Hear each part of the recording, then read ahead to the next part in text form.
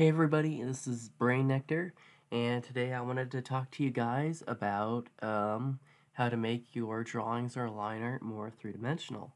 Um, a lot of people may already know about this, but like in softwares like Photoshop and maybe GIMP, but there's all the tutorials I've looked up for the program Krita.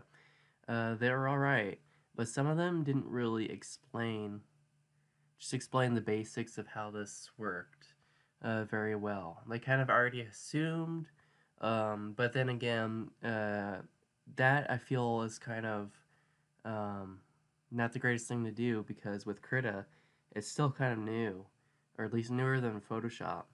And when you have a software that's kind of newer than another one, you can't exactly establish that people will know everything about it, even though much of the software UI may be very similar to other um, programs. Oh, hold on. Alright, hey guys, sorry I had to add in the rest of the narration post-editing. But anyways, so basically here, you have your grayscale layer, and you want to take that and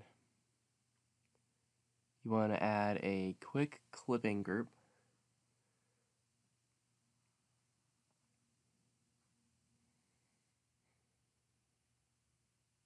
If you guys ever get like an art studio or a room of your own, don't ever share an art studio room. Have it all to yourself. Don't ever share. Because roommates, oh, here we go. Here I add a quick clipping group. And a quick clipping group will add sublayers under it, which this is something I wish that Krita had. No, wait, sorry, I mean Photoshop. We are in Krita. This is something that I wish Photoshop would have. I think they do have this, but they don't have like move. I don't think they move the layers over the way Krita does. But they do have mask layers. Um, it's just the way Krita organizes it is a little bit neater. But both softwares have the same thing.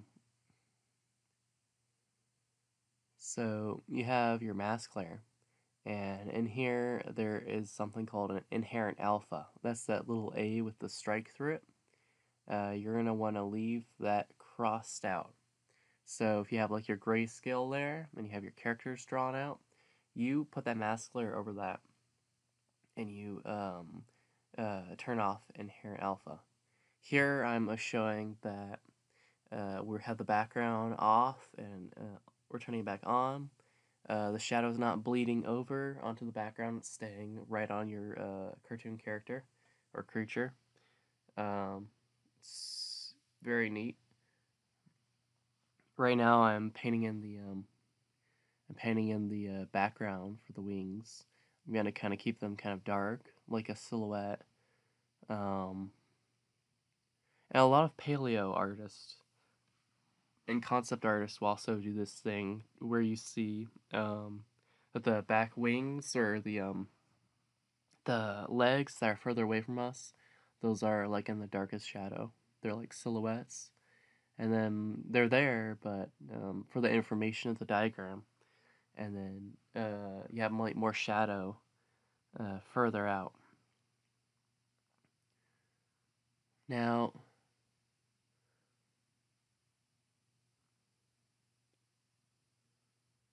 you can also use the shape fill tool if you want to keep it kind of neat. I just used the airbrush tool because that was quick.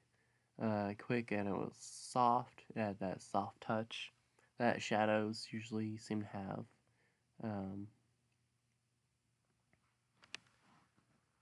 But you can do it either way with the airbrush or the shape fill tool.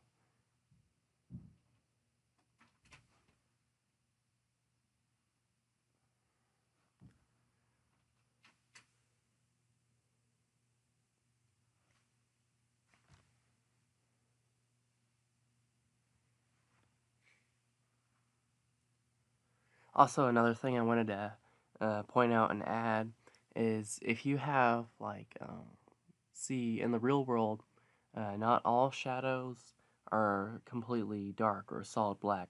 Some have some transparency to them. Like, it just looks like dim light, or you can still kind of see the object that is obscured by the shadow, but not in great detail. You can see this on some afternoons or near the end of a sunny day. Um, and you can also see some of the darkest shadows. So, like in reality, with art, you want to have some shadows that are not completely opaque. Here, I'm lowering the opacity.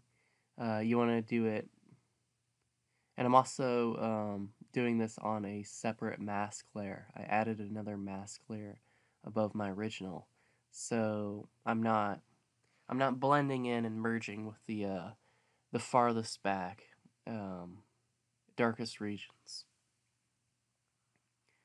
Right now, I kind of have the light kind of coming from the right side of the dragon's face, but it's in the it's on his upper right side or our upper left side, a little torch or a little lamp.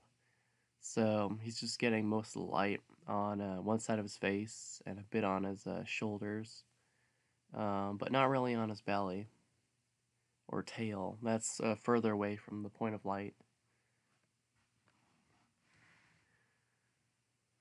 All right, I think I explained how to do this concept in Krita. I hope you guys enjoyed. I really wish there was more videos like this on the internet. I looked and I couldn't really find any, but here I am. I'm making one. I hope this helped you guys. Krita really is versatile. It's really versatile and wonderful, free Photoshop alternative. Um, it just doesn't get enough credit. It's for freeware. A lot of people throw it under the bus or um, just choose not to use it because they say it's so hard. But this was easy. Like, you have your basics of drawing, you have your basics of painting. I hear Krita can also do animation. I may explore that later. And you can make drawings, you can make illustrations. And in some game dev and movie studios, they don't really care what software you use. Some do, some don't. I guess with the ones that don't, you can use whatever you need. Or if you're making a game yourself, like an indie game, there's plenty of wonderful freeware to get started with. Learning just how the basic concepts of like light and shadow or 3D and 2D work. All right, I've used enough of your guys' time. Thank you guys for watching so much, and I hope you guys enjoy the rest of your days.